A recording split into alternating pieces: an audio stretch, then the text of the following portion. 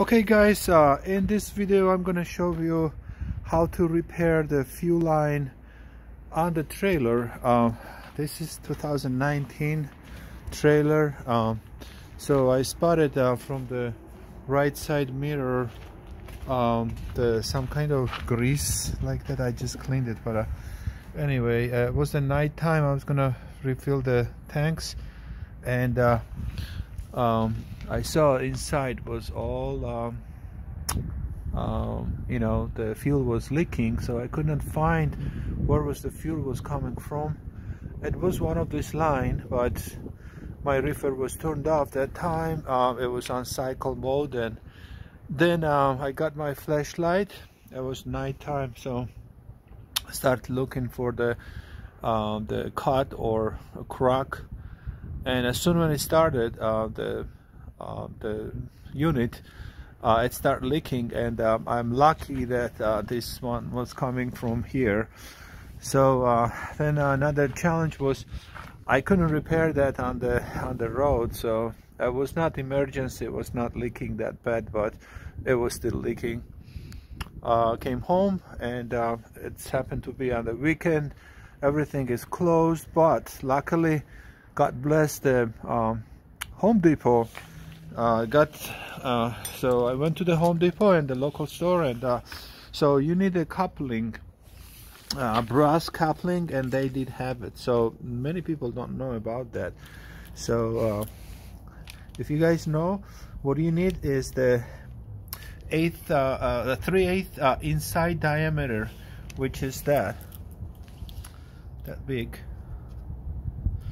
Okay, has O-ring, brass O-ring when you remove this one. Anyway, so I got this, and it was like $7. This one is the 1/4 inch pipe, 1/4 inch pipe. I cut this one from this line. Okay, and it looks like they're using the nylon air hose, the fuel, they call it fuel lines, but this one is used also for the airline, because I got exactly the same material. You look at that inside, it's like a two-layer, can focus, yeah, two-layer, the hose, nylon hose, the white inside and black outside. So I didn't know that until I cut this one, and I compared the one I got it from the guys. They were working on the weekend, so this is the same kind of thing. And the 1/4 of the inch pipe, nylon pipe, and you can use that for the fuel as well. And even the seller, the guy who was selling the parts, they said that they are the same. It could be they may have somewhere the specifically different material for the fuel, but what they use is the same material at right now. I compared the apple to apple, and this one did last about 2 years, 3 years actually, since I had this trailer. And I don't know what cracked this one here. Probably the weather change, or the temperature change. I don't know. This is the winter time right now, but anyway, so I got this the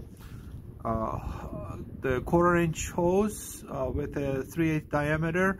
I got this fitting, coupling, at the Home Depot, and you need 2 wrench. This one is a 9/16 and 5/8. Okay, this one is the this one here is the 9/16, yeah, and a 5/8. So I got this also from the Harbor Freight, those wrenches. I'll show you here.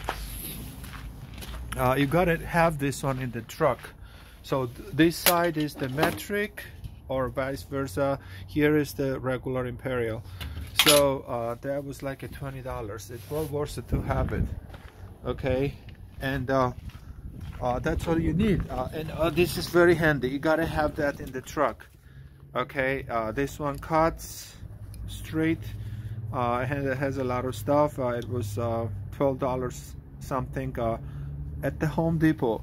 Very, very crucial tools. Okay, if you don't have it, you're gonna get stuck, or you gotta go to the service. You can do that. It took me 10 minutes to do that, unless you don't include the parts to get it. So actual job is 10-minute job. It's not leaking, it's working fine.